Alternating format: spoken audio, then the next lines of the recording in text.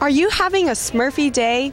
Well, I'm Cassandra and I'm reporting for Kids Pick Flicks. I'm having a Smurftastic day here on the blue carpet of the premiere SMURFS 2. Let's see what the celebrities have to say about the Smurfs. I'm again Patrick Winslow. We were an expecting couple, and now we have a 3-year-old son, and stressed about this stepfather, played by Brendan Gleeson. Victor's his character's name. Kind of annoying, has to realize that he's actually his family and what family means to him. And we were taken by the Smurfs, and we rushed to Paris and try and save Gargamel, and hence save Smurfette from Gargamel and save the world. We're saving the world. Well, I don't consider this a kid's movie, really. I think this kind of is appropriate for all ages. It's good for little kids, it's good for the parents that are with them. It's good for like couples that go. The technology with the 3D is amazing. So if I can do a movie that covers a lot of different demographics in one shot, I will do that every time. All the Smurfs have names that reflect their personality, like Clumsy, Vanity, Grouchy. What would your Smurf name be? Bubbly. Bubbly.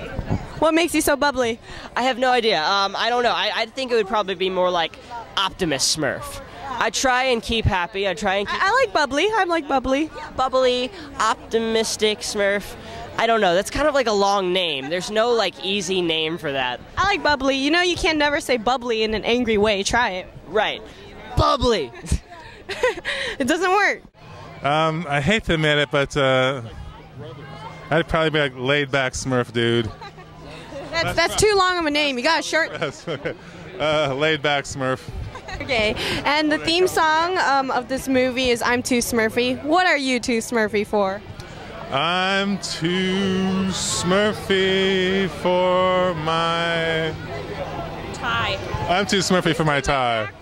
He's too Smurfy for a tie. Where's your tie? I got no tie. I got Papa. I love Papa. Smurfette, she gets into some mischief when she starts hanging out with the naughties. So what type of trouble would you be causing if you hang out with the naughties? Just pranks. I would prank people, yeah. Pranks like what? Have you ever pulled a prank before? Not lately. When I was younger, I did pull a lot of pranks. Oh, yeah? Yeah, like the shaving cream when people are sleeping with the feather. Yeah. You actually did that? Yeah, I did. You had the guts to do that? A couple times. Wow. Mm-hmm. Were they mad at you?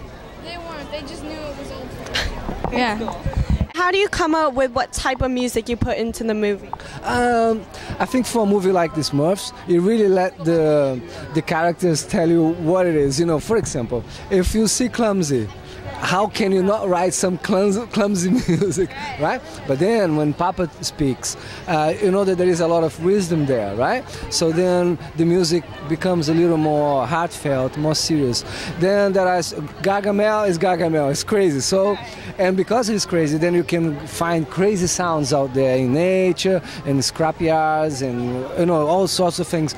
But then all of them then get all mixed in the orchestra.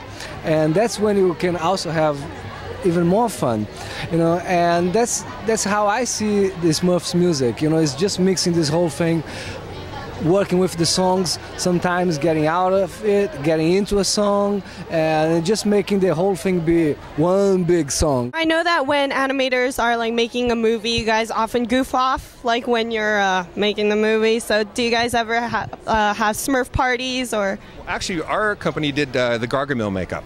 So we put Hank Azaria into the prosthetic makeups every day to transform him into Gargamel. So you can imagine how much fun we have once Hank's in makeup and bouncing off the walls as Gargamel. So about the animation of this movie, I was just wondering, you know, the naughties, they have a different color skin, almost like humans. Is that a coincidence? No, I think it's because they want to be more Smurf-like, and they're different. So it's something that Smurfette can kind of attract to, because she's at a place in the story where she's not sure where she wants to be. So it actually works perfectly for the story. Can I interview you? Can you sign it? Thank you.